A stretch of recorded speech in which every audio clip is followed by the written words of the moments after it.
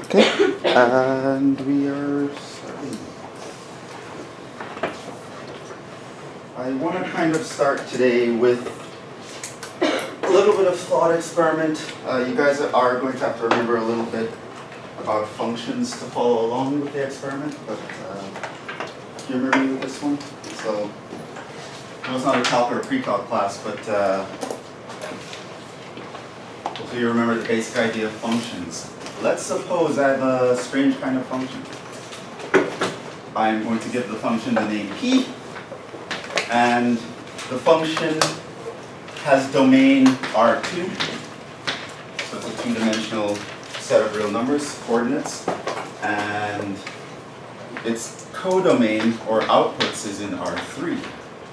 So I have a function that takes inputs from two-dimensional space and outputs in three-dimensional space.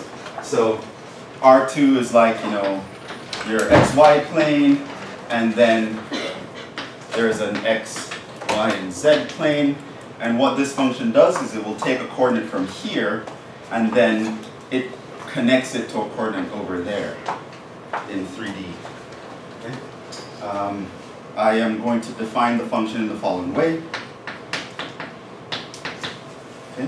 So this is the input. So I take an xy coordinate over here, and I'm going to get 3 coordinates over here. And here's how I'm going to calculate the coordinates. I'm going to take a times the x coordinate plus b times the y coordinate, comma, so that's the first, that's the x component over here. There's going to be a y component and a z component over here. In the second coordinate, I'm going to take c times the x plus d times the y that you gave me as input, comma, and then I'm going to take e times the x plus f times the y, right? So I go from a situation where I have 2 coordinates living in R2, I now have 3 coordinates, so this is an output in R3, okay? Everyone kind of follow me so far? Okay, now A, B, C here, A, B, C, D, E, F are constants. All right, so these are just numbers, perhaps predetermined, but if you give me an input, I'm going to take this list of numbers that I already have, and I'm going to multiply the inputs you give me in this particular way, and I'm going to arrange them in 3 separate groups. Now, let's pretend I have another function, which I'm going to call q.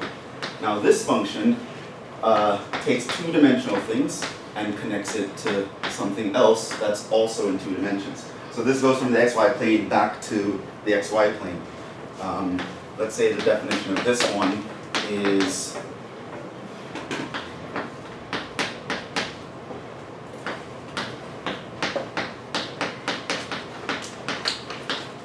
that. So it inputs 2 coordinates and it outputs 2 other coordinates. So that's how these functions actually work. Now, here are some questions. Now, you're going to have to remember how to compose functions here. If I were to ask you what is, say,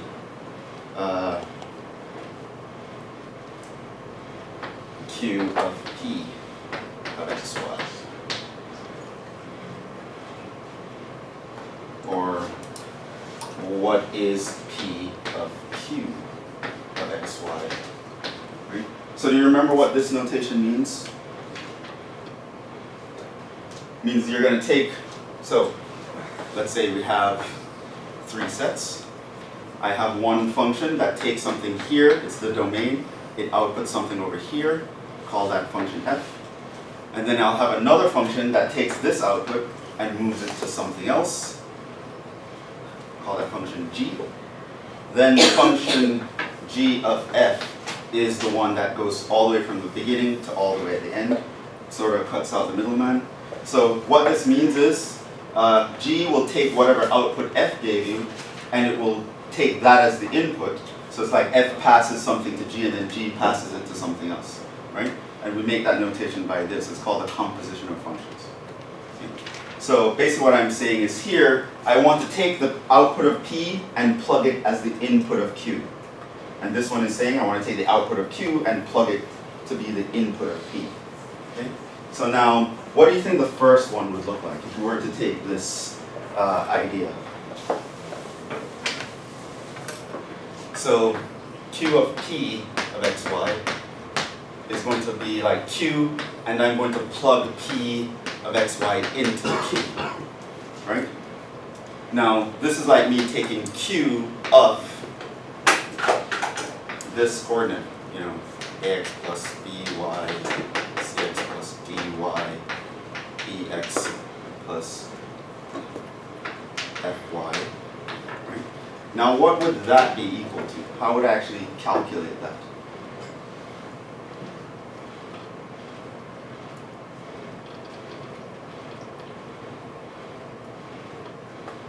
What do you think? How would I actually do that? What would the answer look like?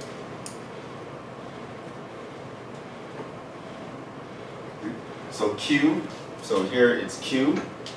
It takes two things, and then it spits out two other things, right? So what would this do? Yeah? Well, ax plus by is going to be the x. Yeah, you can think of this like the new x, right? And you can think of this like the new big Y, right? And we're just going to take these two and do that. However, you would have noticed that there's more than just an x and a y. There's another thing here, right? So, in other words, Q is not going to know what to do. Q only knows how to handle two things. You gave it three things. Way too much information, Q doesn't understand, right? It's kind of like me asking you to do something in 4 dimensions. You've lived your entire life in 3 dimensions. I don't know what it means to do something in 4 dimensions. Draw this picture in 4 dimensions. Can't do it. Too much information. The brain doesn't stretch so far. Q has no idea what to do with this, right? Q knows how to do with two things. It needs an x and a y. I just gave Q 3 things to do. Undefined. Function breaks. Right? It's not going to work. Like, I don't know, what is this extra dimension here? I live in 2 dimensions. I don't get the 3rd dimension. Same way that if you live in 3 dimensions, you don't understand what it even means to visualize 4 dimensions, 5 dimensions, 6 dimensions. It just, you can't stretch that far. So this will actually be a problem. You would not actually be able to actually do that, right? It's kind of the way like if you had f of x equals the square root of x, and you had g of x equals -1. Could you plug this into that and get another number? Like if this guy only understands real numbers, you can't actually plug the function here. It doesn't understand, right? So the function just can't understand all the information. Sometimes you'll give it something, it won't make sense. Sometimes you give it too much information, like in a dimension that it can't comprehend. So this is not going to work out. What about the other way though?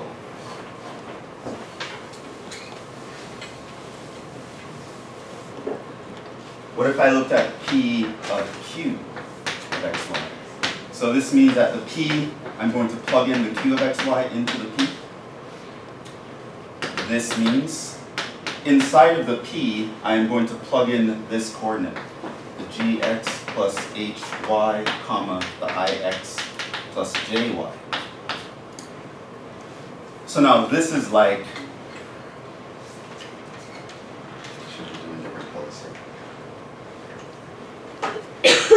so this is like an x, and that's like a y, right? And P knows exactly what to do with the x and the y. What does P do? Well, it's going to take a times the x plus b times the y, right? That's the rule. So it's going to take a times this, gx plus hy, and then it's going to take b times that, ix plus jy. Then it's going to put a comma, and it's going to fulfill the rest of the procedure, right?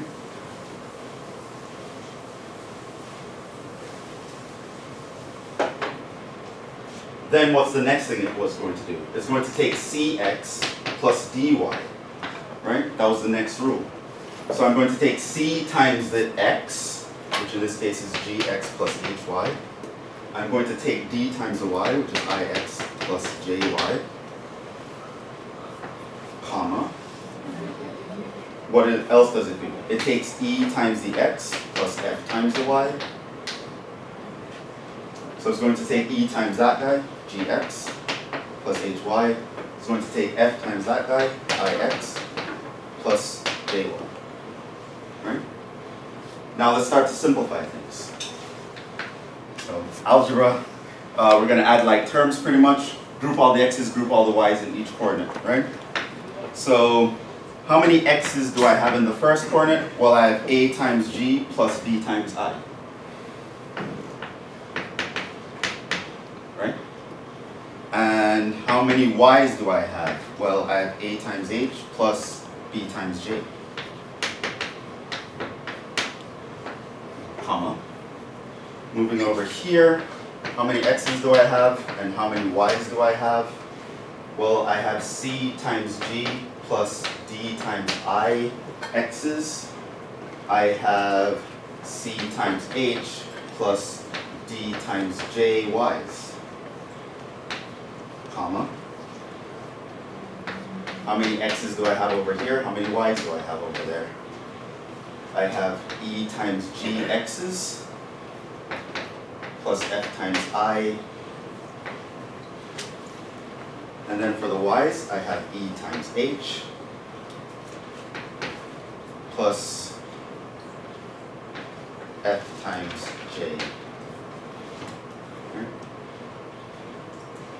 It's a lot of algebra. I know it's not an algebra class, but we're kind of following along here, the idea. Okay. Huh? Okay. So this is algebra. It's just I'm plugging functions one into the other. Okay. So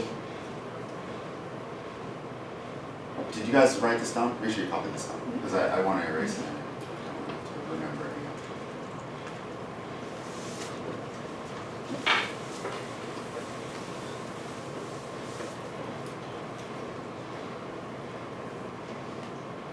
You guys have it?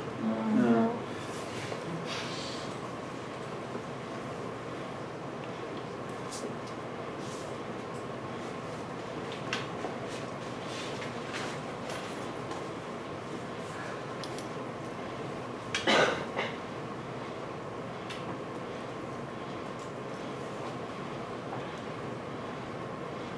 Do you have it? Okay. So that's a lot of stuff, and it was actually really cumbersome to write that down, as you can see.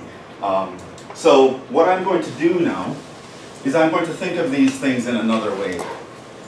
I'm going to change the notation to actually make this easier and more palatable. Okay. So, because that was just a lot of algebra, a lot of parentheses all over the place, a lot of commas. Too many bits of information right there. So here's how I'm going to decide to write this notation. So my p of x was the ax plus by, cx plus dy, ex plus fy. Okay. So here's how I'm going to write this one down.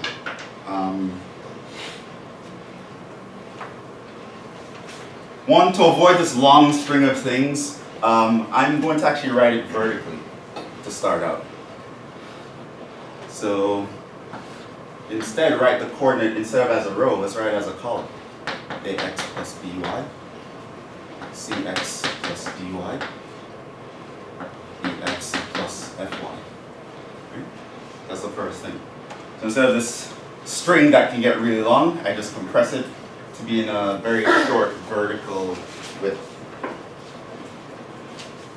But let's say I'm even lazier than that, and I really don't want to have to copy down anything that I absolutely don't have to.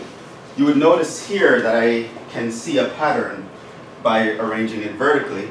Notice that everything in the first situation, everything in the first column of these things has an x attached to it, right? While everything in the second column has a y attached to it. Now, if I just make a mental note that everything in the first column is x and everything in the second column is y, there's no need to write x and y, really. It's kind of superfluous. So let me just take out the x's and take out the y's. I just understand that the first column is going to be the coefficients of the x's, the second column is going to be the coefficients of the y's. So I'm going to now, because I'm very lazy, I'm going to write it this way. Now things are starting to look a little bit familiar. We looked at something that looked like that last class. Let's play the same game with the other objects. Let's look at q of x, y in this way.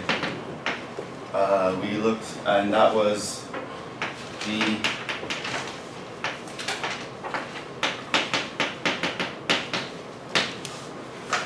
by the same mechanism, I can think of this as this object.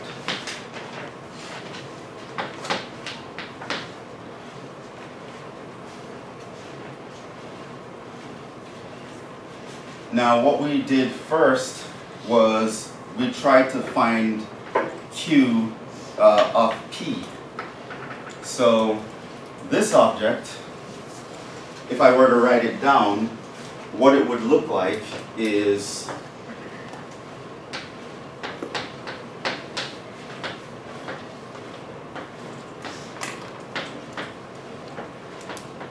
it would look like that, right? And as far as we were concerned, this was undefined, made no sense.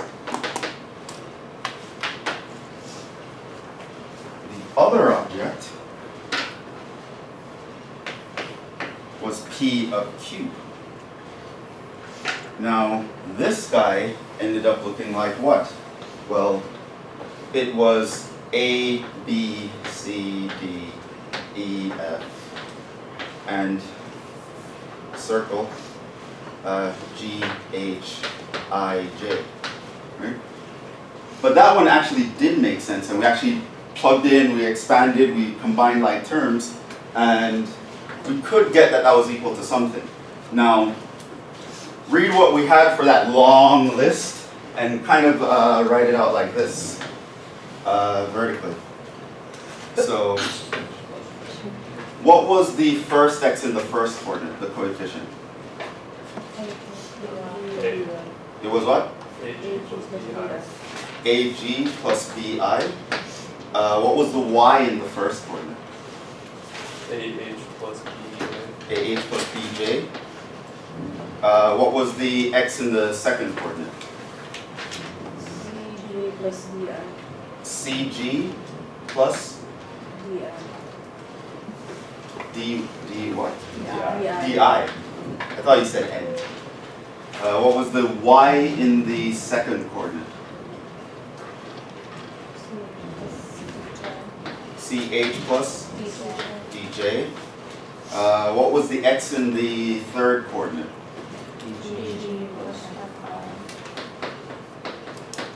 And what was the y in the third coordinate?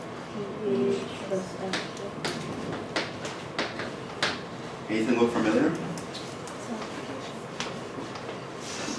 What would actually happen if I were to take this row and dot product it with that column? I would get AG plus BI. And if you look over here, well, look at that, that's AG plus BI. What if I were to take this row times that column? Well, I would get AH plus BJ. And you look over here, oh, look at that, that's AH plus BJ, which is the answer that we got before. And similarly, I could go through CD times GI, CGDI, take this times that, I would get CH plus DJ, take E times that, and I would get EG plus FI, and if I take this last row times that, I would get that. And again, because I'm really lazy, and I know in my head that I'm really thinking of these things as functions, not compositions, I don't even write that circle anymore. Now, why did the first one not make sense? Well, if you think of it as a function, it makes sense why it didn't make sense. This guy was trying to plug into that guy, but he had too much information that overwhelmed this guy. He wasn't able to compute it. He had an output that had too many dimensions for this part. Now, one thing you might notice is that the P went from R2 to R3. What you'll notice that when I wrote that shorthand, I ended up with 3 rows, and 2 columns. So this 3 and the 2 actually have very important meanings. See, this 2 here was the dimensions of the input. And the 3 here is the dimensions of the output. So now when you try to connect these guys together, here was the problem with the first one.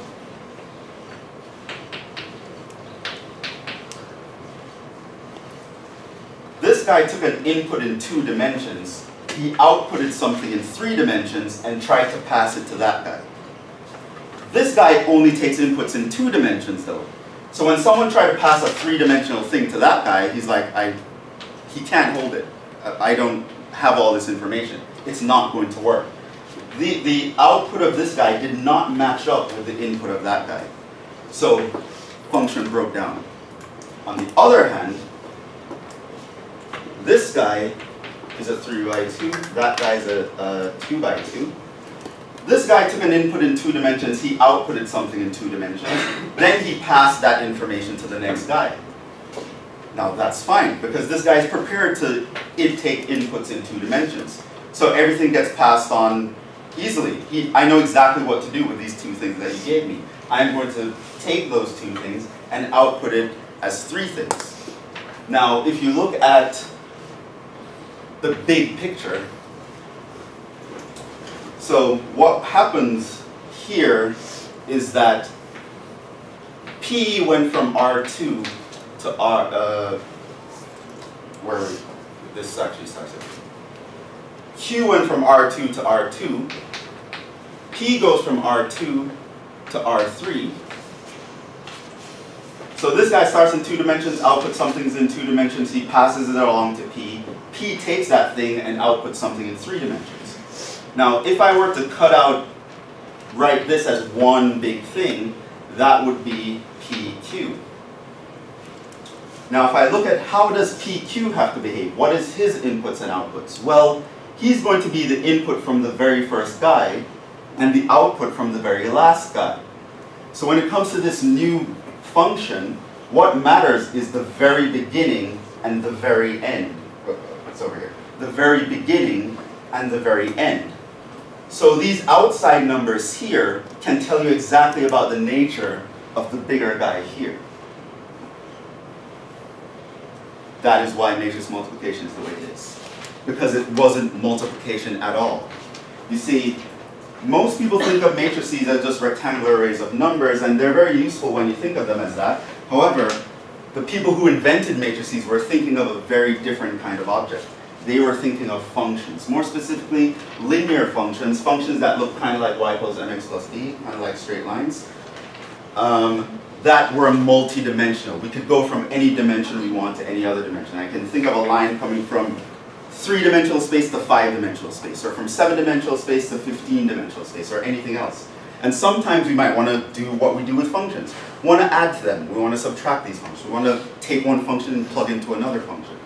And then rules started to emerge from that. Because if you're adding two functions, what do? You combine like terms, right? So here, the terms corresponding to the coordinates. So if I want to play that game with this object, if I want to add 2 of them, I add corresponding coordinates. That made sense because it makes sense for functions. When I want to multiply, quote unquote, what that meant for us was to actually function composition. I want to take one and plug into the other one.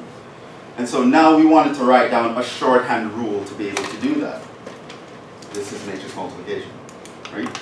So the reason why it's not obvious to a lot of people is because everyone thinks somehow this is supposed to be multiplication. The truth is it's not.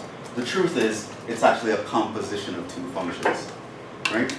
And then once you understand that these matrices really, they're just representations of functions in the background, a lot of the rules will now start to make sense. You'll start to see why some things are obvious and why some things are not.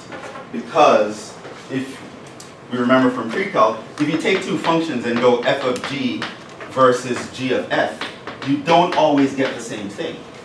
In fact, they could be very different. In fact, one might be defined while the other isn't, like if you have a square root and a -1, right? Sometimes they give you the same thing. Sometimes they both output x. Whenever that happens, we call these functions inverses of each other. And we can also talk about that. And so, yeah, I kind of wanted to show you that last time we covered matrix multiplication, and I know it was like this, and it's like, well, why would they do it like that? why are these math people trying to make everything complicated and mess with my brain? It's not that we wanted it to be complicated, it's just that we had a certain thing in mind when we were inventing this operation, right? We weren't thinking of multiplying things, we were thinking of jumping through multiple dimensions in one swoop. And we wanted an idea that captured that. Matrix multiplication is that idea. Sure, the name could use some work. We didn't have a good marketing department, you know? So, you know, everyone calls it multiplication. They're like, well, this is so weird. How is that multiplication? Well, technically speaking, it's not. So, when you're wondering, why does these numbers have to match up and that tells you what's going on in the answer? Well, this is why. These have to match up because to pass information from one function to the other, they need to speak the same language. They need to be in the same dimensions. And then, the outer numbers actually tells you the very beginning and the final destination. And that's why the outer numbers, if the inner numbers match up, the outer numbers are going to tell you how the big function that connects it, the beginning to the end is going to behave. Right?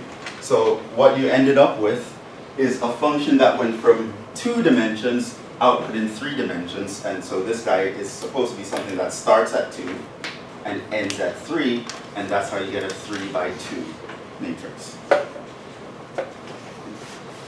So there are going to be times when, because of this idea, because when we are looking at matrices, we're actually looking at functions, some rules are going to feel very obvious. When you're adding 2 functions, it's a very obvious operation.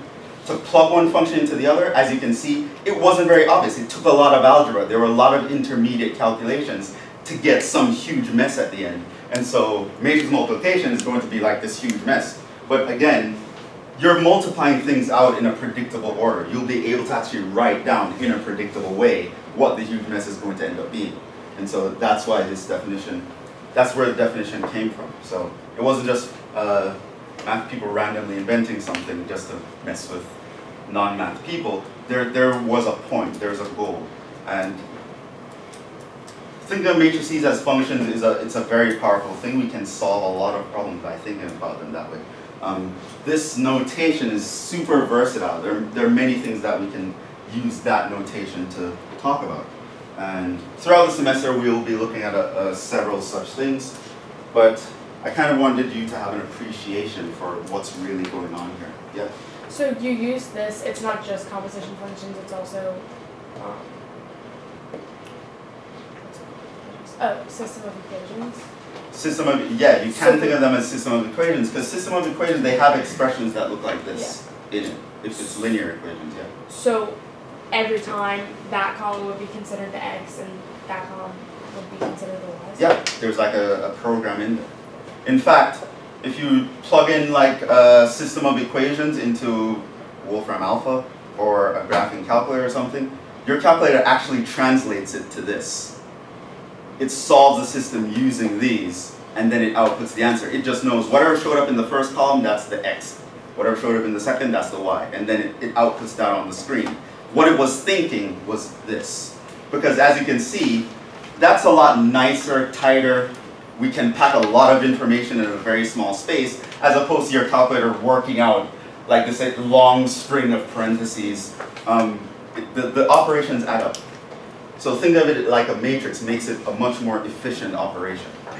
So there are a lot of things, so many things, that when you just type something into your calculator, you're just thinking of it as something completely different. Your calculator literally interprets that as matrices, and it does all sort of stuff with it, and then it reinterprets the answer. So we're going to see a bunch of stuff like that, but I just wanted to, you know, like the one student in class who actually was interested in knowing, why is that? Well, now you know why. Let's move on. We're going to finish the multiplication examples, and hopefully we'll also get to talk about the systems of equations idea. And that's going to put us in a nice spot for next week. So let's get to that. So examples from last week.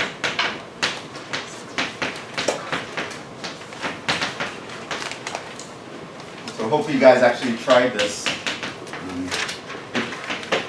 Again, it's one of those things you just get used to applying the rules, just practice a bunch of problems until it starts to feel easy. To the point where the only thing you have to worry about is not adding something incorrectly or dropping a sign or something like that.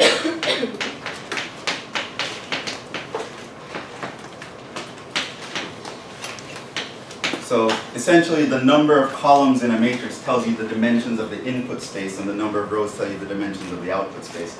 And that's kind of why things have to line up the way they need to in order to, I believe we did both A and B already. So C was A times B, B was D times A. B was A times C, F was C times A, E was C times D, H is D times C. Now, yes, we're applying the same idea here, but it's really just to get a lot of practice under our belts. If we're not used to doing this all the time, it's very easy to make a mistake. So let's run through a few examples. Let's see. A times A. So that's going to be 1 minus 1, 2, 1 times 1, 0, 0, 2, 1. Is that possible? No. How do you know? So this is a 2 by 2, this is a 3 by 2. These don't match up, so that breaks it, right? So this is undefined, and now we know why. Right? The two functions don't speak the same language. One is on a much higher dimension than the other one. D. What about the other way around? D times A. Would they understand each other if they just turn things around? You know what, we gotta turn our relationship around, man. It's like, we're going down the wrong path, you know, let's just start from scratch and like, do the opposite. Now this is gonna be a 3 times 2, that's gonna be a 2 times 2, and hey, now they speak the same language. Now they can actually connect. This guy can pass information to that guy, and the result is going to be a 3 by 2, right? So that one actually works. So, all right, someone go. What do we write here? 1 times 1 plus 0 times 2. 1 times negative 1 plus 0 times 1. And you close that, because you know that's supposed to be two columns here. Then go down. 0 times 1 plus 0 times 2. 2 times 2. 0 times negative 1 times plus 1. 2. 3 times 1 plus 1 times 2. 3 times negative 1 plus 1 times. So that's going to be that guy. And again, remember, I kind of fill it out with the same pattern. Always 1, 2 in the parentheses. Here, always minus 1 and 1 in the parentheses. And if you look across the rows, you would notice that the rows of the left guys are in there. 0 and 1 is always in front of the parentheses in the first row. 0 and 2 is always in front of the parentheses in the second row. 3 and 1 is always in front of the parentheses in the third row. Kind of write it out in a pattern, so if you make a mistake, it's easy to catch it. And now you just pretty much simplify these. This is just 1. This is minus 1. This is 4. This is 2. This is 5. This is minus 2.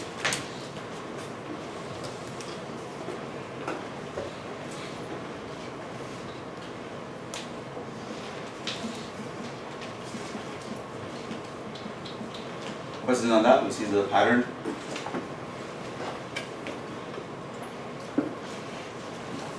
Ooh. Let's do it again. You really just want to just do a bunch of these.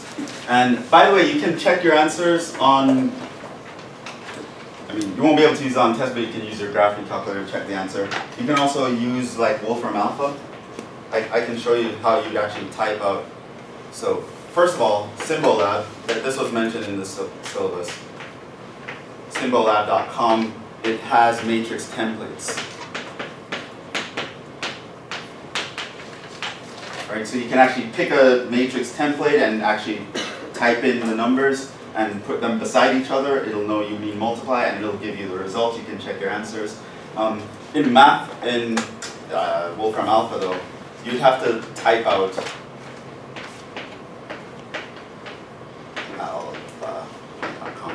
you'd have to type out the matrices. So it has a way you can do this. So let's say you have 1, 2, 3, 4, 5, 6. What you would type is squiggly brackets represents the entire matrix, and then you put each row in the comma, between commas, and they have their own squiggly brackets with commas, right? So you would type 1, 2, 3, 4, and 5, 6. If you type this expression into Wolfram Alpha, it'll understand you mean a matrix. I'm pretty sure it also works with square brackets, but I've always used squiggly brackets, so I know that works. So it'll understand that as a matrix. You just type each row, separate them by squiggly brackets, and then put one big squiggly bracket around it, and it interprets that. That's the syntax to type out a matrix. So you could actually type this out, and you could type asterisk times another matrix to be multiplied. You can multiply by a scalar, you can raise to a power, you can do all sorts of things. That's just an FYI. A times C, 1 minus 1, 2, 1. C is 1, 2, 3, 0, 2, 4. Does that one work? Yes. This here is a 2 by 3. 2 by 3, and this is a 2 by 2. So those work out, they connect, and the result should be a 2 by 3.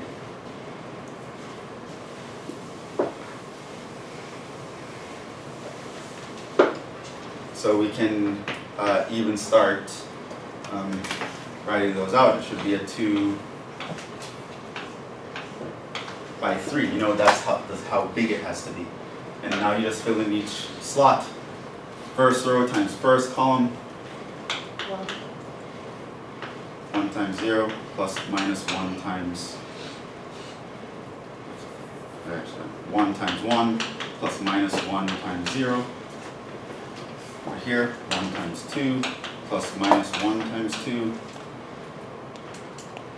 Over here, 1 times 3 plus minus 1 times 4. Move down, 2 times 1 plus 1 times 0. Move down to 2 times 2 plus 1 times 2. Move across, 2 times 3 plus 1 times 4. Now you simplify, that's 1. This is a minus 1 here. So that's 2 minus 2, that's 0. 3 minus 4 minus 1, 2, 6, and that's 6 plus 4, that's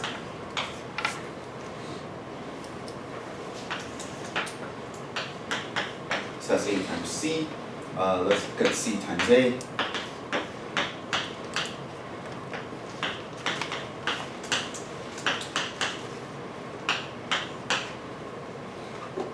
Okay, and how do we do this one? That's right, we don't. Undefined. So you can check that because this is a 2 by 2 and this is a 2 by 3. These guys did not match up. G. C, 1, 2, 3, 0, 2, 4 times D, 1, 0, 0, 2, 3, 1. This guy here is a 3 by 2. This guy here is a 2 by 3. So these guys actually match up, and it will collapse into a 2 by 2.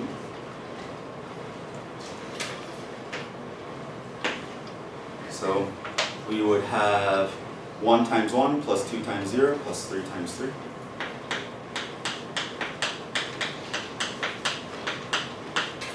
Then we would have 1 times 0 plus 2 times 2 plus 3 times 1.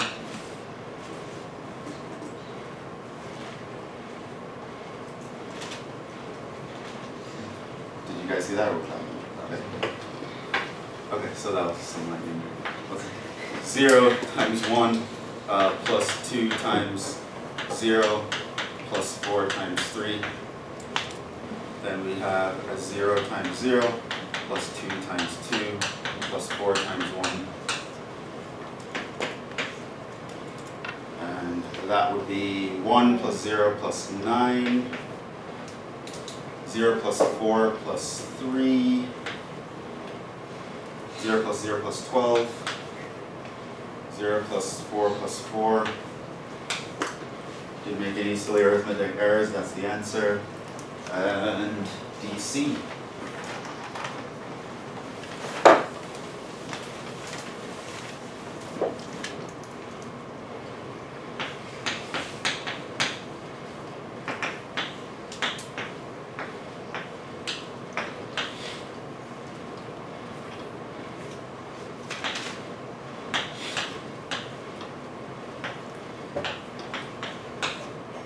Now check the dimensions. This is a 2 by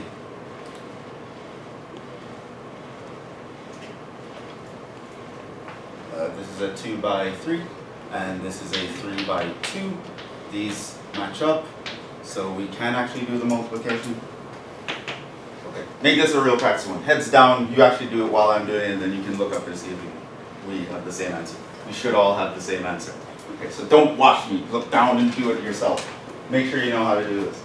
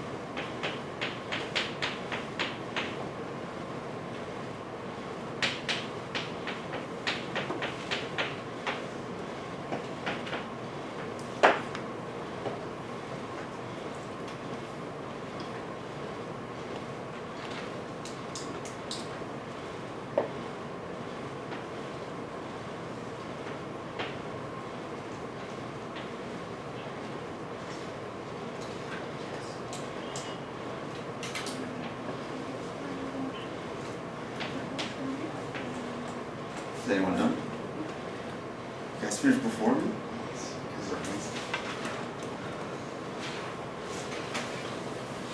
Do we all get it, the same numbers?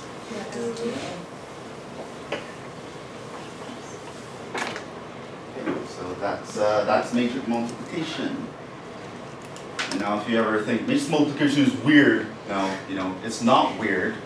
Let's all understand each other. It's not actual multiplication, it's doing something else. Sometimes you look at other people, they're so weird. No, you don't know what their situation is, you don't know what they're trying to do. Right? You just look and you judge them because you think one way, they're doing something else. They're on a different path. Right? Yeah, so that's multiplication. Now, let's look at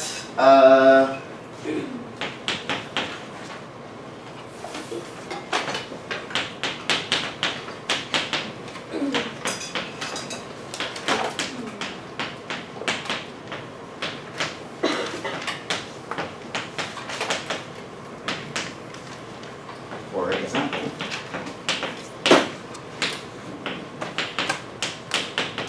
rewrite systems of equations. Now normally I write out like a general thing to describe this, but I'm going to write out two very specific sized examples, like a 2 by 2 system and maybe like a 2 by 3 system. So for example, let's say I have a system of equations and it looks like the following. Ax plus by, cx plus dy equals Right? So the A, the B, the C, the D, the E, the F, these are just numbers, these are constants, right? So it could look something like 2x minus 3y equals 7 and 4x plus 2y equals 9, right? So like this is like that, like the A, the B, the E, the C, the D, the F, they represent numbers, right? So you'll see an object like this, right? Now, what you'd realize is that this is equivalent to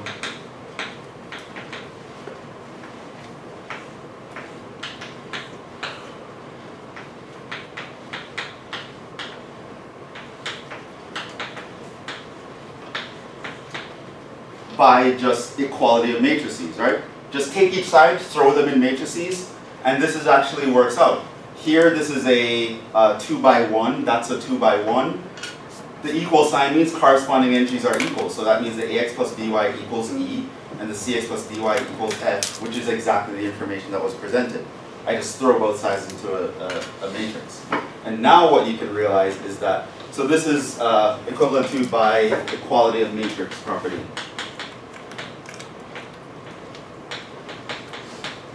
Now this is equivalent to,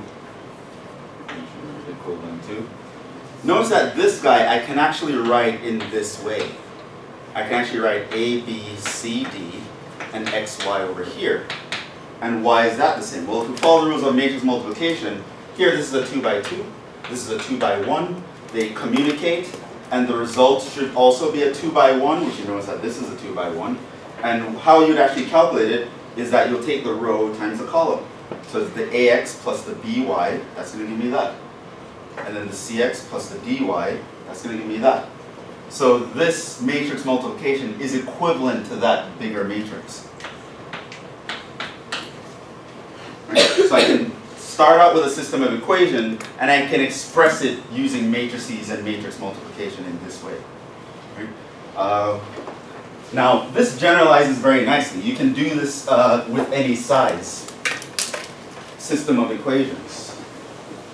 So, another example, let's say I have, what did I mention, like a 2 by 3. Okay, like AX plus BY plus C, D, E, F, G, let's stop there, G, H. So let's say I have two equations that look like that, right? So they look like linear equations, like everyone has the power 1. And I can then express this by A, B, C, D, E, F times X, Y, Z equals G, H. This system can be expressed as this equation. And again, you would realize that if I do the row times the column, I would get this. Row times that column, I would get that. By doing this matrix multiplication, I get exactly what was before. And so here you'll notice this is a 2 by 3 times a 3 by 2 times a 3 by 1. And that actually makes sense that this thing all makes sense. We can actually multiply. Over here there's a 2 by 1. So now you would start to notice some patterns here, hopefully. Notice that the first matrix has all the coefficients of the variables, right? So this guy is it's an example of a matrix equation.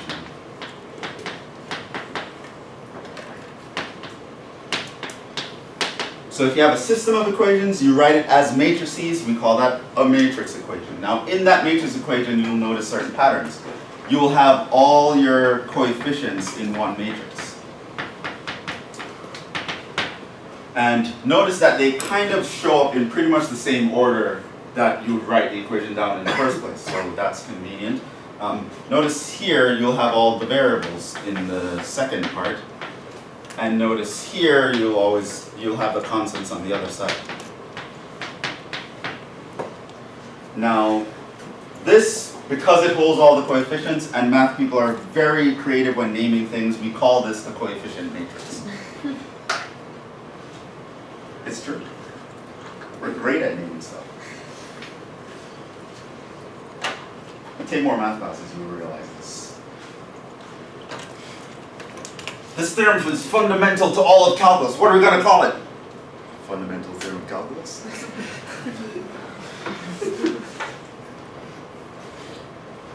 This allows us to calculate the mean value between 2 points. What are we going to call it? Mean value theorem. So this is called the coefficient matrix.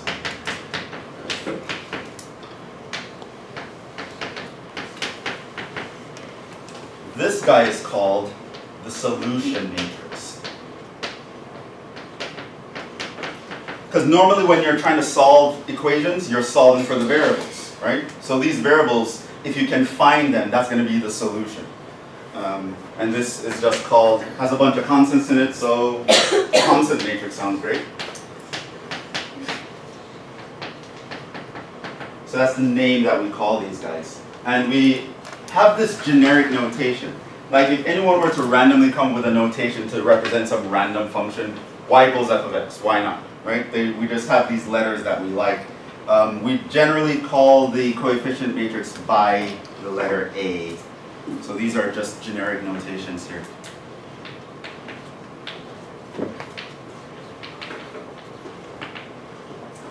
We generally call this one little x with a vector over it. And we generally call this one b with a little vector over it. And so the generic expression ax equals b, whenever anyone writes that down in a math book, they're thinking of this in particular. You just might not know the sizes of them. So ax equals b means we're thinking of a matrix expression.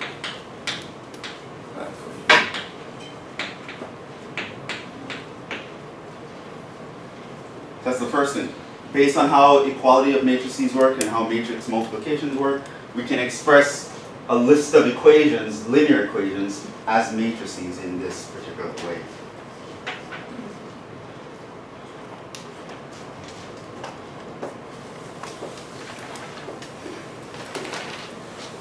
So now we're able to talk about systems of equations using matrices. And now you might wonder, well, why would we even want to do that? I was fine without matrices. I went my whole life without thinking about these equations this way. Why do I need to start? Well, there are many benefits, but first, I think we just need to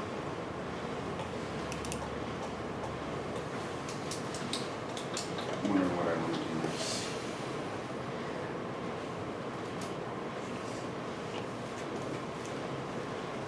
Anything else?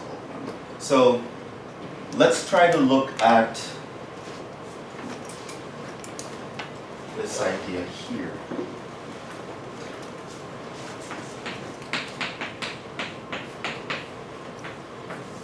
Let's solve the system. So suppose I say, okay, x plus 2y equals 3, and 2x minus 3y equals minus 4. So say this is a list of equations. Now, don't worry about what this list of equations represent or why you even care about something like this. Applications will be introduced later. But there are times when you'll have several equations in the same variables occurring as a group, and you are interested in solving it as a group. Meaning you want to find the x and y values that will work in both equations at the same time. Right? So that's what it would mean by solving the system.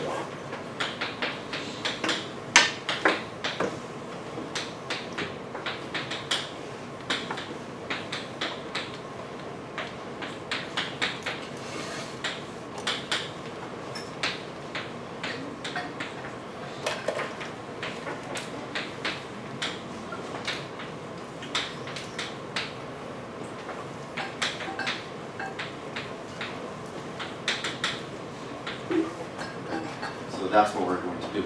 Now, we are going to do this first time. The first run through, we're going to do this kind of one of the ways you would have done it in high school without matrices. Then I'm going to do it with matrices, but I'm going to do it in a very particular way so that we can actually see, make a comparison. So all the steps that I make with matrices are going to see that these were equivalent steps that we made with the equations in the first place.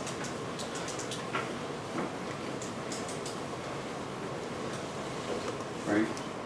So that's going to give you a little bit of intuition, but then you're going to realize that the intuition doesn't really help much, so we're going to formalize the steps I take and make it a little bit more abstract, but if you just follow them as abstractions, everything will work out, turns out. I'm going to do this by the elimination method. So that's when you try to eliminate one variable and keep the other one. And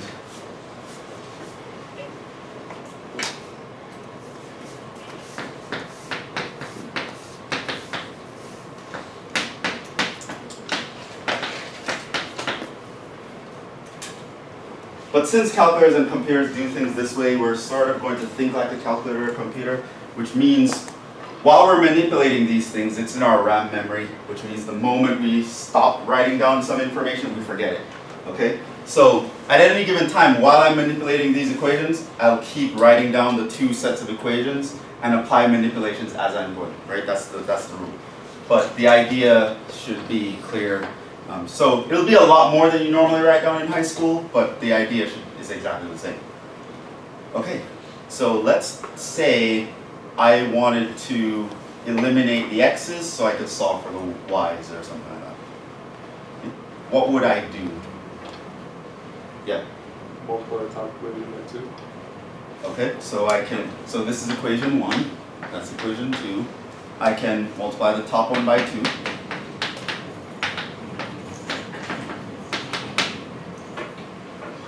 And then do what? Subtract. Now I can subtract. So I can take, which order do you want to subtract? It doesn't matter, but pick one. 1 minus 2. Right, so let's call this new equation 3. So I want to take this minus that. So let's say I'm going to take 3 minus 2. And I'm going to write that result down here. So this minus that, I get 0 x's. Right? Plus this minus that, I get 7 y's. Right? And this minus that, I get 10. Are you with me so far?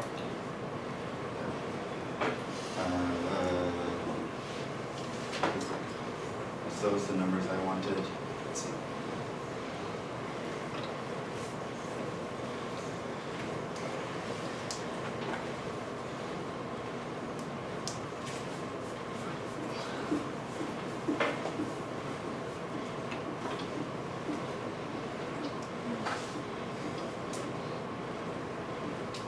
Like how those things down correctly?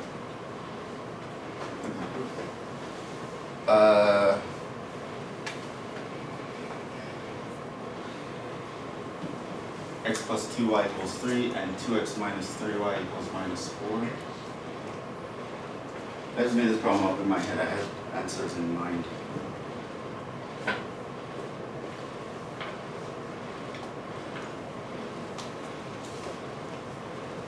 Oh, it shouldn't be a minus 4, it should be a minus 1.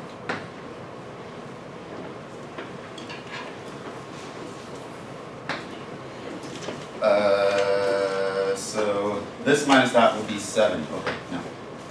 Not that anything was wrong with that, but I just don't want to deal with fractions. Keep things whole number. I'm going to explain something for the first time. Okay. Now, what do we realize? In this equation, we're able to solve for the y because now there are no x's really. Right? Now, how do we normally solve for the y? We can just divide both sides by 7. Right? Now, again, I'm going to keep the first one because I don't want to forget anything. It's stored in RAM memory. And then I can just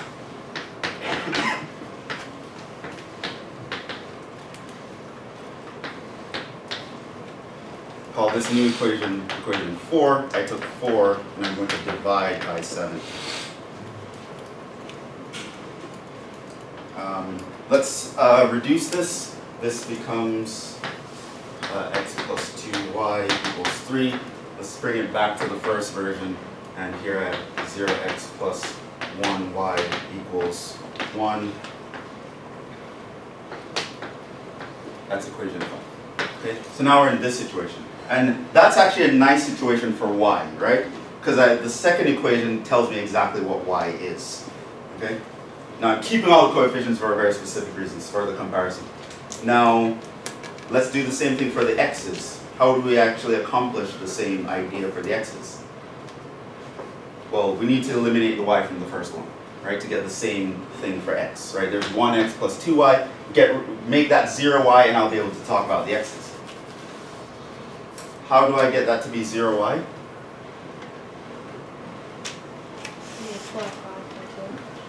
Multiply the bottom by 2. Multiply the bottom by 2. So leave 1x plus 2y equals 3. I'm going to take the bottom and multiply it by 2. Or let's do it another way. Let's multiply by minus 2 just for some variety. Alright, so this is 5 times minus 2. And now what can I do? I can kind of add them. Right? Now, the second line was fine, so I'm actually going to put it back. That one I actually like. It gave me the y right away. What I wanted to change was the first line. It had too much information. I wanted to eliminate the y. So when I add these, I'm going to put the result in the first one. So 1x plus 0x gives me 1x. And then plus, add these two, gives me 0y. Add these two, I get a 1. Okay? So now at the end of the day, what's the solution to this system?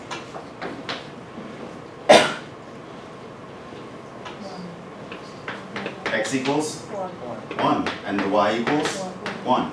Now if you go back to the original, you'll notice that if you were to plug these guys in, that actually makes sense, right? 1 plus 2 times 1 is 3. 2 times 1 minus 3 times 1 is minus 1, right? So this is a list of variables where that actually makes sense, okay? Now, yeah, hopefully you copy this down. Remember this process. I'm going to do an equivalent process here. Okay? So here's what I'm going to do. First, write this as a matrix equation. 1, 2, 2 minus 3 times xy times 3 minus 1. And I'll define this in general next time. You say you augment the system, and augment is again just a way to block out all superfluous information. I know it's xy, so let's just put 1, 2, 2 minus 3, and I'm going to put a line to represent the equal sign, and then there's a 3 and a 1 on this side. So this is called the augmented matrix for the system. We'll define that later. But what I'm going to do is I'm going to play that exact game with this object. So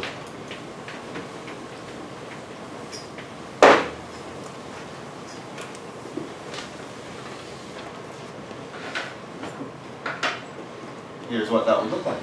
1, 2, 3, and 2 minus 3 minus 1. Now again, I'm thinking the same idea. I want to eliminate one of the guys so that I can find the other guy, right? So I know that the first column is dealing with the x, the second column is dealing with the y, so I might make the choice, hey, let me solve for the y first. In order to solve for the y, I'm going to eliminate the x's. So what I want to do is to make this column, these numbers here, they must line up to be the same numbers so that I can subtract one from the other. So what I did was I multiplied this by 2. I go through and just multiply that entire row by 2. Right? So let's say this is row 1 from the previous step times 2. And that was, and what I did now is I'm going to take this row 1 times 2, and I'm going to subtract the old row 2, right? Same idea that we did last time. So this minus that, I get 0, and this minus that, I get 7, and this minus that, I get 7. So that row that we had 0x plus 7y equals 7, this is now equivalent to this line, right? Now, we didn't want 7 y's, we want one of the y's, so what we did after that was we just took this, the old row 2, and we divided it by 7. Just to get the 1 in here and the 0 there. Now this was an extra step that we didn't have to do, but I think we just recopied this and then we moved over here, and at that point we reduced it back to what the original was. And then we realized here we eliminated the number in the first column and left the number in the second column. We now want to do a similar thing to the top row, where we're going to leave the number in the first column and eliminate the one in the second column. So what I'm going to do is try to get that to happen. And what we did was, this time we multiplied this by -2. So here I took the previous row 2 and multiplied by -2. And what then I'm going to do is we added these two. So I'm going to take the row 1 that I have here, I'm going to add it to this new thing. So 0 plus the 1 is 1, -2 plus the 2, 0, and -2 plus 3 gives us the 1. Now what I'm going to do is that to make it look nice, I'm going to take that row 2 and divide it back by -2 to bring it to a nice situation here. And now I'm in a very nice situation. Now you notice I'm in a situation that says 1x plus 0y equals 1 and 0x plus 1y equals 1. Right? Once I bring the matrix to this point, that's a pretty convenient form. I also want you to appreciate that this was also a pretty convenient form. I could have stopped the process here, solve for y, and then go back there and plug it in and solve for x. Right? These two things are actually pretty important. This form here is called a row echelon form, and I'll define this in detail next time. This one here, where you can literally see the answer by looking at the matrix, it's called the reduced row echelon form.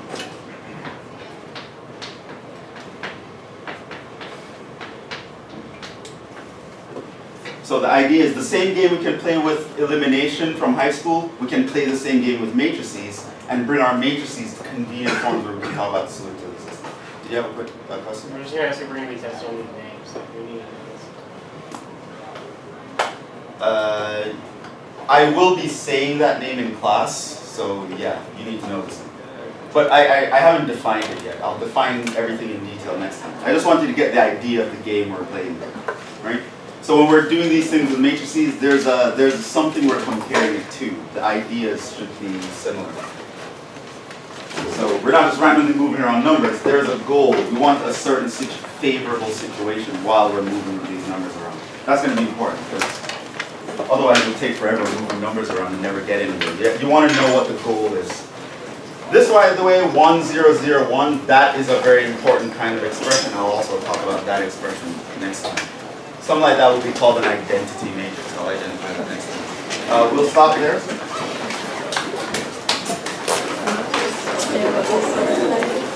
Maybe come up with another random system and try this game yourself. But we'll get more practice next time. No, yeah, I was like, I need a break.